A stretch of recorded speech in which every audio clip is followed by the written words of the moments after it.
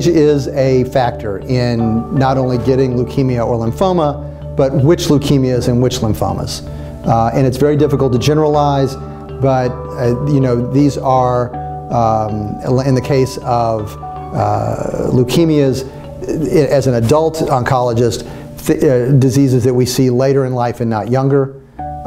In Hodgkin's lymphoma that we talked about, there's actually, you know, if you look at it in terms of age, there's a peak incidence younger, as a young adult or teenager, and then there's another peak incidence in middle age. And then there are leukemias that are more common in the 6th and 7th decade of life.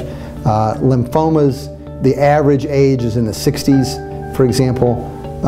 But again, a lot of exceptions to that rule based on what type of lymphoma you're thinking about.